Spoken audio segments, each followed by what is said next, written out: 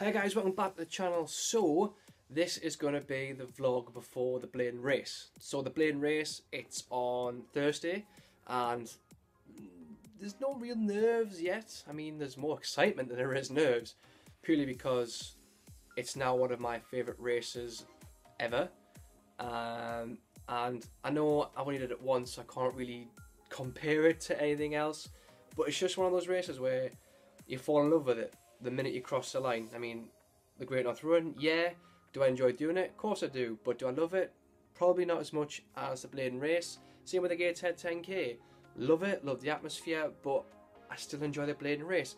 It's purely because of the traditional aspects of it. It's stacked in tradition. It's a geek old race, if you want to mention it in the Geordie lingo. And I love it, and I love the course, I love the atmosphere, I just love it, and I cannot wait to run it on Thursday. So I figured, since the last vlog, I'd update you on what's happened thus far. And to be honest, there's not a lot to update you on. There's been no injuries, there's been no setbacks, thankfully.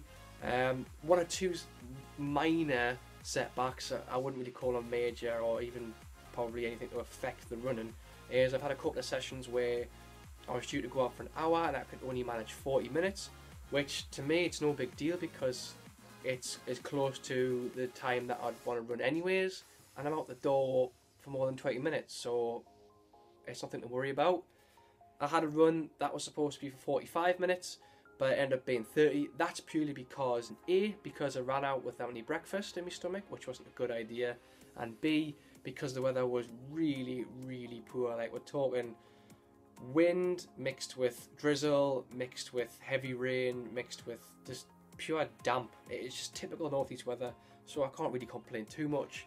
But yeah, I didn't want to be out in it too much. I was tired and I was hungry and it was just miserable, so I didn't really want to stay out too long, but I got out for more than half an hour, which I'm happy about. In terms of the gym, finally got on a platform so I can do like squats, Olympic lifts such as like snatch lifting and cleans and hand cleans and single leg stuff. Everything's been going great. So thanks to Exercise for Less for, you know, providing the platforms. They've done it quite recently, so that's quite good. So I'm looking forward to getting back into there after the Blaydon Race. I did a park run on Saturday, which was just to clean out the cobwebs and just keep me ticking over nicely. And you can see here, Emma came along and did it. So yeah, she enjoyed it. Sort of.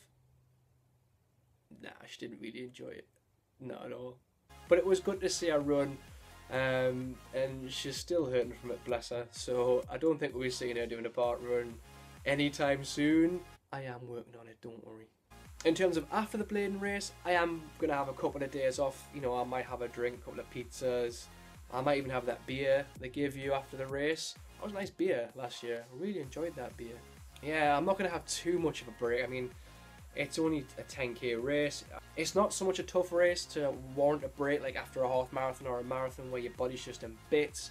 But it would just be nice to like have a couple of days where I can just recover a little bit and then go back into it on a Tuesday or a Thursday and try and train for the 10-mile race that's coming up in August, I think, from Run Eat Sleep.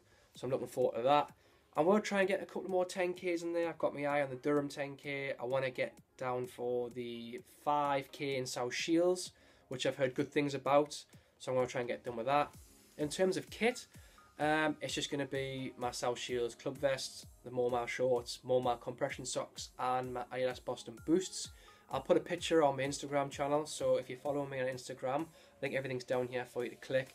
I'll put something on there to show you my race. I'll even do a review after the Blaydon Race. I mean, I'm planning on vlogging during the day. I mean, not at work obviously, but you know, in the morning, after work, when I get to Gateshead, after the Blaydon Race. I'm not going to take my phone simply because I don't want any distractions. I want to be 100% up here, and I think having a phone would just completely distract me altogether. And yeah, I'm just looking forward now. I'm just edging closer and closer to a Thursday and just getting out there and running on the 9th of June. If you're doing the Blaydon Race, put it in the comment section below. I want to know what you got planned for it, what time's going to do for it, if it's your first time, what you're expecting from it, anything. My question for you is, what are you expecting from the Blaydon Race? Are you expecting great weather? Don't get your hopes up. A fast time, cohesion, beating a friend, beating a family relative, anything in terms of Blaydon Race. What are you hoping to achieve? What are you hoping to get out of it? Put in the comment section below and let me know. If you're new to the channel, please subscribe, and if you like this video, give it a thumbs up. Don't forget to share it with your friends and family and anyone who is interested in running.